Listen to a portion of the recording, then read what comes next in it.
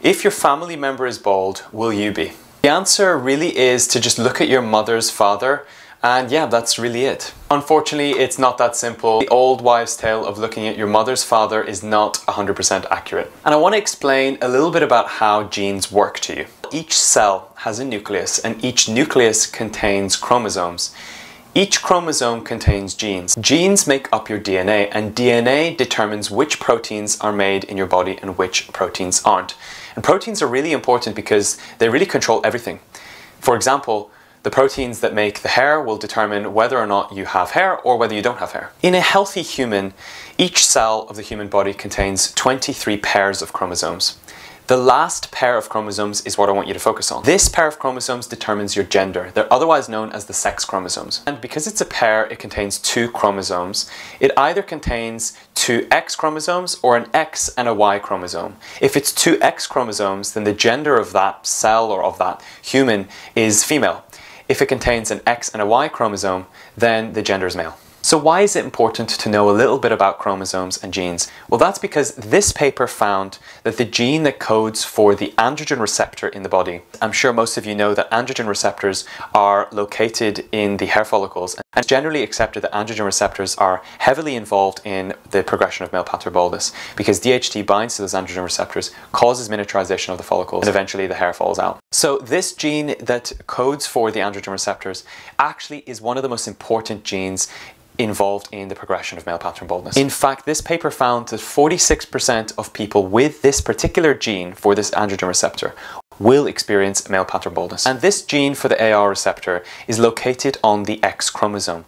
And again, if you're a man, then you only have one X chromosome in your sex chromosome pair because you have X and Y chromosomes. Because a man always receives his X chromosome in that pair from his mother, during fertilization, the egg is what provides the X chromosome and the sperm from the man or the father provides the Y chromosome. The X chromosome comes from the mother and the Y chromosome comes from the father. So really, you're inheriting the particular gene for the AR receptor that is located on the X chromosome. You're inheriting that from your mother since you're inheriting your mother's X chromosome, always if you're a man.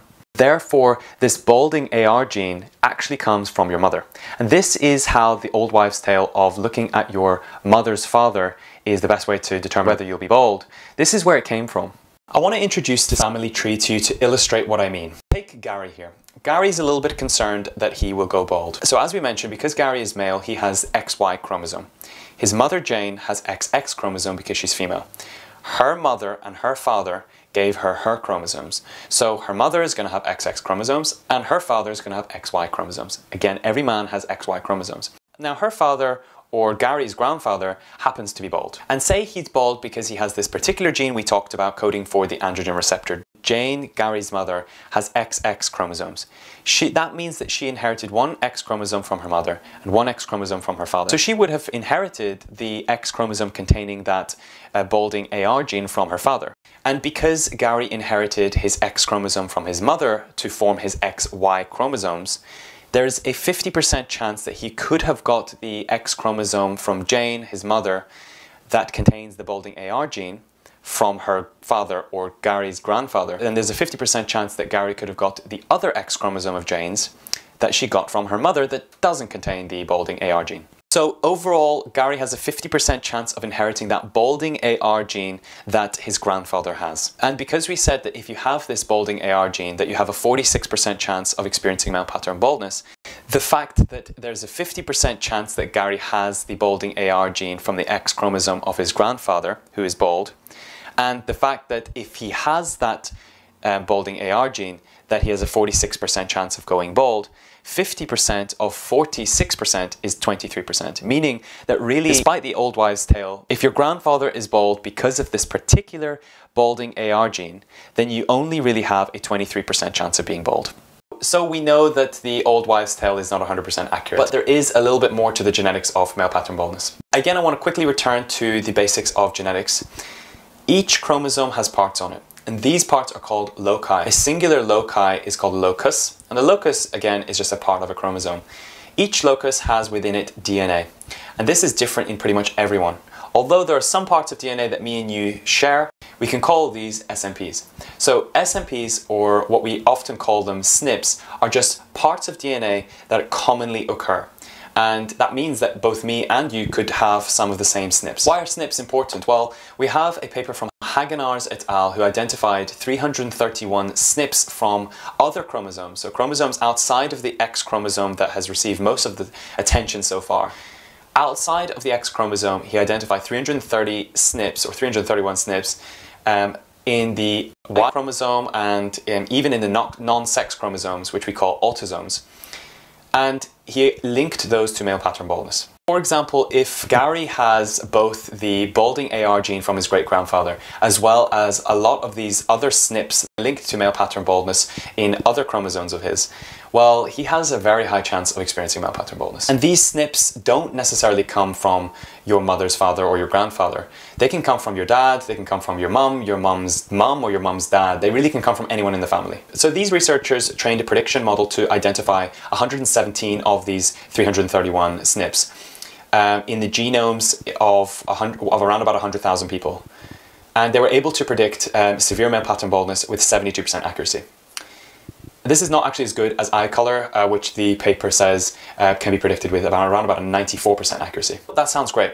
That kind of tells us that kind of suggests we can predict severe male pattern baldness with a 72% accuracy. Unfortunately, it's not that easy. This is quite a complex predictive model and it's not readily available to the public. So really all we have to test our genetics is genetic testing, basic genetic testing, in the form of tricho tests. And unfortunately, the main drawback about tricho tests is they look at very few SNPs. And that's very, very limiting, because if you're only looking at a few SNPs and there's loads of SNPs linked to male pattern baldness, well then you're not going to get an accurate prediction.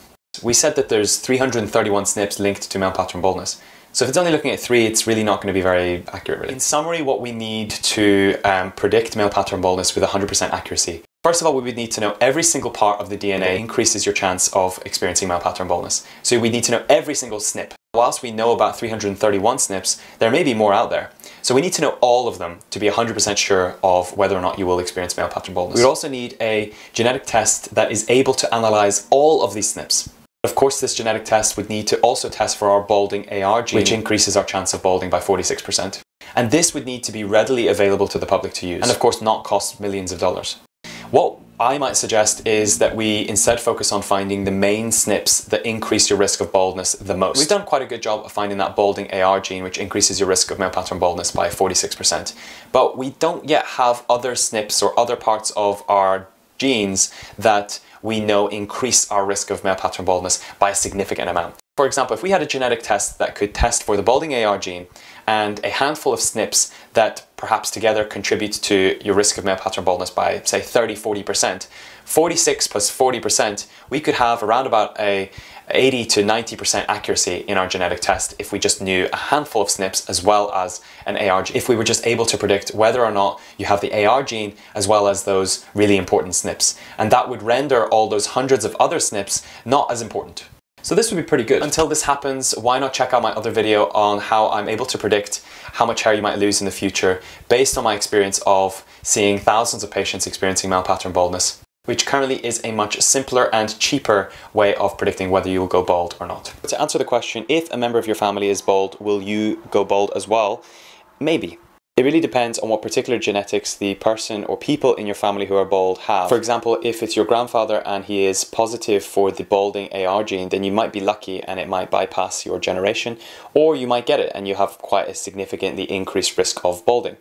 However, if he's only bald because he has some of those SNPs, well then, you know, they might not be as strong to cause male pattern baldness, and so you might only experience mild hair loss. However, it's pretty unlikely, because of just how common the SNPs are amongst the population, it's very unlikely that any man truly escapes hair loss. 80% of men experience some degree of hair loss by the age of 80. So it kind of just shows that the SNPs are really kind of intertwined in almost everyone, with a lucky 20% not experiencing any hair loss at all and probably not having any the balding AR gene or the SNPs. So the chances are that you probably have a greater number of SNPs and possibly the balding AR gene if there's lots of people in your family that are bald. And so really, It's definitely worth knowing this because it will allow you to understand or decide whether you want to take finasteride and get ahead of the hair loss before it happens, because it's always easier to prevent hair loss than treat it once it's happened. And I think knowing whether or how likely you are to become bald through your family members would be really, really valuable for a lot of people because of that. But unfortunately, more research is needed to give an exact percentage of how likely a given person is to become bald if they have a member of their family who is bald. Guys, thank you so much for listening. I hope this helped you understand a little bit more about the genetics of male pattern baldness and how we still have quite a far way to go.